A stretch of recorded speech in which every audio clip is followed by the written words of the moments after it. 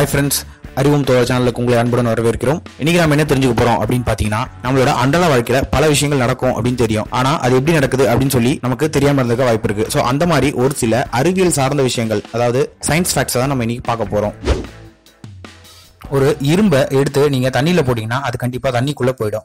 அதே நேரத்துல பாதரசம் என்று சொல்லக்கூடிய மெர்க்குரியில போட்டீங்கன்னா அந்த மெர்க்குரிக்கு மேல அந்த இரும்பானது மிதக்கும். காரணம் என்ன அப்படின்னு தெரியுமா? காரணம் என்ன அப்படின்னு கேட்டீங்கன்னா, இரும்போட அடர்த்தியானது தண்ணீரை விட அதிகம். இந்த காரணத்தினால இரும்பு தண்ணிக்குள்ள போயிடும். அதே நேரத்துல பாதரசத்தை விட, அதாவது மெர்க்குரியை விட இரும்புடைய அடர்த்தி கம்மி. இந்த காரணத்தினால இரும்பானது பாதரசத்தின் மேலே மிதக்கும். அடுத்ததா பாத்தீங்கன்னா, இந்த வேலையை நம்மள பல பேர் கண்டிப்பா செஞ்சிருப்போம். ஒண்ணு சமைக்கிறதா செஞ்சிருப்போம், இல்ல அப்படின்னா பொழுது போலாம் செஞ்சிருப்போம். என்ன, அதாவது மரக்கட்டையா கண்டிப்பா எரிச்சு பார்த்திருப்போம். அவ்வாறு அந்த மரக்கட்டையை எரிக்கும் போது அதுல இருந்து சத்தம் வெளிப்படுறத கண்டிப்பா நோட் பண்ணிருப்போம்.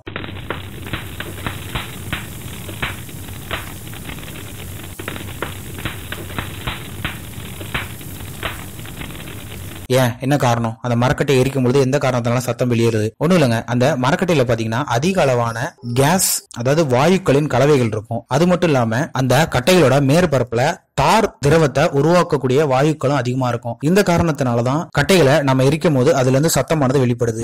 அடுத்ததா பாத்தீங்கன்னா, நாம ஒரு பேரலை ஒரு இடத்துல இருந்து ஒரு இடத்துக்கு நகர்த்தணும் அப்படின்னு பாத்தீங்கன்னா, அதை இழுத்துட்டு போறது பெட்டரா இல்லனா அதை அப்படியே உருட்டி விடுறது பெட்டரா அப்படின்னு பாத்தீங்கன்னா, கண்டிப்பா நம்ம உருட்டி விடுறதான் பெட்டர்னு சூஸ் பண்ணி அப்படிதான் நம்ம செய்வோம். இதுக்கான காரணம் என்ன அப்படின்னு யோசிச்சிருக்கீங்களா? அதாவது இழுத்து செல்லும் போது அதுல ஏற்படுற உராய்வை விட உருட்டி செல்லும் போது ஏற்படக்கூடிய உராய்வு விசை மிகவும் குறைவாகவே இருக்கும். இந்த காரணத்தினாலதான் நாம பேரலை இழுத்து செல்றதை விட உருட்டி செல்றதே பெட்டர் அப்படின்னு சொல்லி அந்த வேலையை நம்ம செய்யறோம்.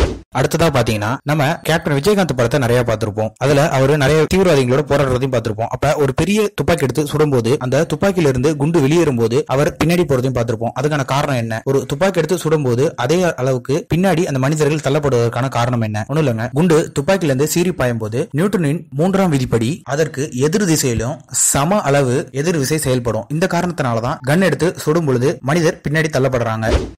அடுத்ததா, ஒரு ஐஸ் கட்டியை எடுத்துட்டு போய் வெறும் ஓபன் ஏர்ல வச்சீங்கன்னா அது சீக்கிரமா உருகிரும். அதே நேரத்துல அந்த ஐஸ் கட்டியை மர தூள்களுக்குள்ளேயோ அல்லது ஒரு கம்பளிக்குள்ளேயோ வச்சீங்கன்னா அது அவ்வளவு சீக்கிரம் உருகாது. என்ன காரணம் அப்படின்னு பாத்தீங்கன்னா, இந்த மரத்தூளும் கம்பளியும் ஒரு பேட் கண்டக்டர் ஆஃப் ஹீட், ஒரு அறுதிர் கடத்தி. இந்த காரணத்தினால இவை இரண்டுமே வெப்பத்தை மிக எளிதா உள்ள அனுப்புறது கிடையாது. அதனால ஐஸ் கட்டியும் மிக எளிதா உருகுவதும் கிடையாது. இந்த காரணத்தினாலதான் ஐஸ் கட்டி உருகாம இருக்கு. மிக்க நன்றி. சப்ஸ்கிரைப் பண்ணுங்க. மிக்க நன்றி.